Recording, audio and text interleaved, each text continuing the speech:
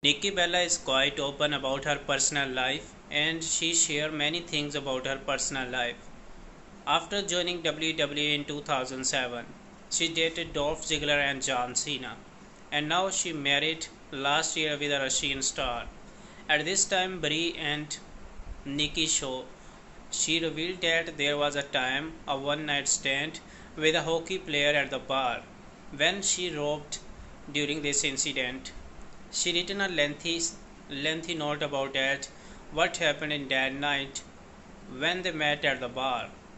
You can read all the things she said during this at the end of this video. Nikki and Brie Bella said that WWE is not respecting the women's because they are not giving them a perfect TV time, and due to which there are one or two matches are available for the anniversary show. By the way, you can read all the things she said.